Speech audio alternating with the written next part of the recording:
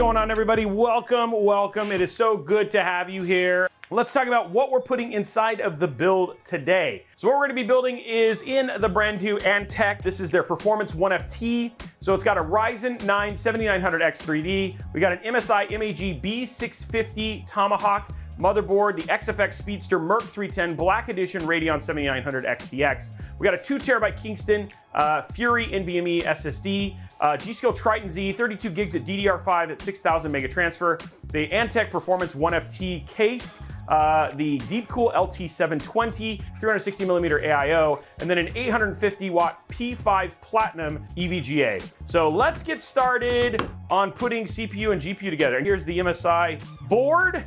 We're gonna grab our GPU, our storage, our memory, and all that fun stuff. Here is our build. Oh wow, that actually ended up doing pretty good. That was a good pop. All right, so there we go. CPU is in. Let's do RAM clicks. Let's say 96. It is Kingston Fury, so maybe 96 makes the most sense. Put that right there. Okay, here we go. First one, 96. 100, whoa! That went to 100.7. That was like very clearly. That didn't even sound like 100, but it doesn't lie. Here we go, one more. Yeah, that one, not mushy, but like it just hit the sound just piercing. So there we go, 100. Okay, here we go. This is their new high-end performance case. So it's called the Performance 1FT. It actually has a digital display on it. It's at the top.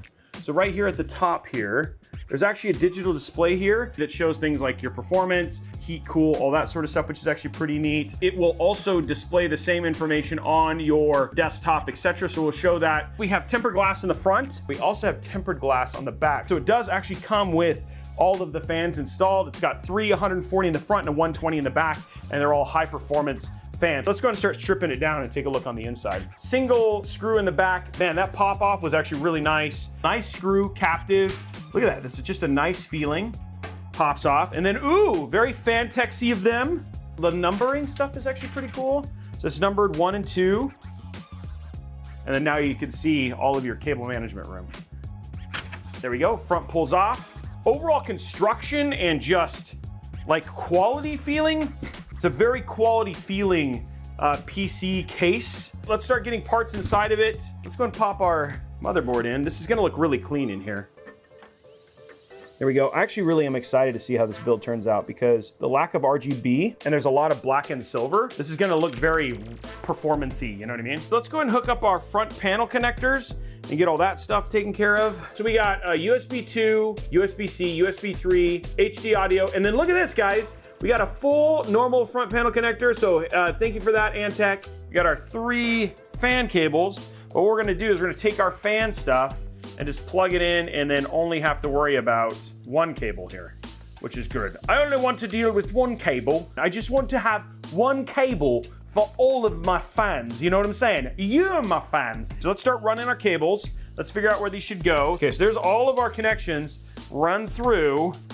Okay, there we go. There's our first connection. Ooh, that looks so clean. Okay, next up we got front panel connections. Those are gonna go right here, front panel. USB, fans, that's gonna go right here. HD audio. Okay, so we're gonna try to be light with the zip ties. We're gonna hide them as best we can.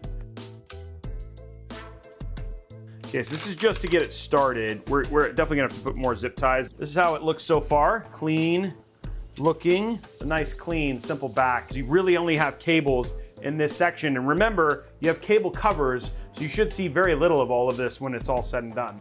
It's time, guys, for the AIO. So there is a little RGB on this, but not a whole lot. There we are, there we are, and there we are. So now what we're gonna do is we're just gonna get our case ready. So we can put this. There we go, perfect. Okay, so we got that in now. Okay, you know what we forgot, guys? We didn't put thermal paste on, so we're gonna have to put some thermal paste on. That would not be useful.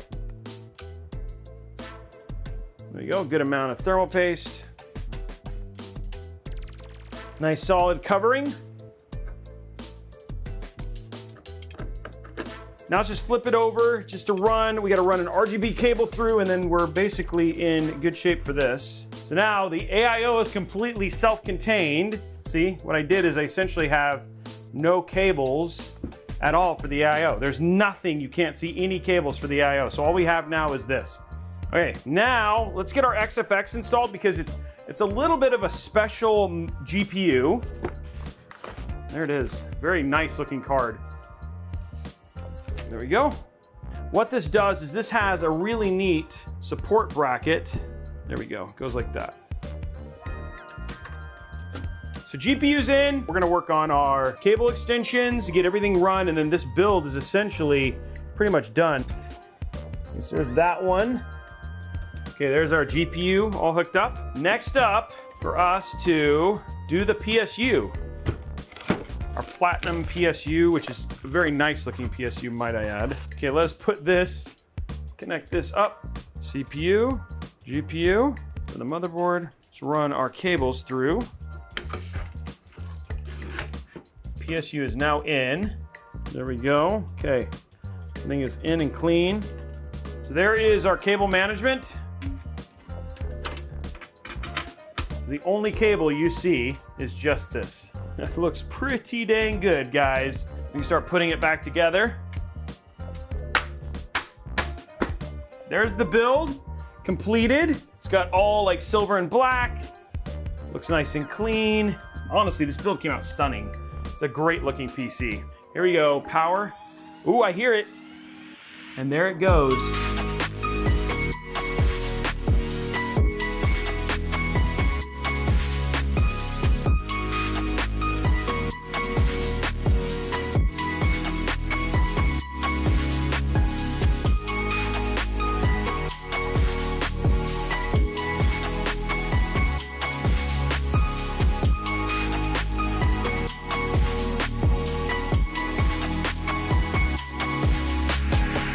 Build is now officially complete.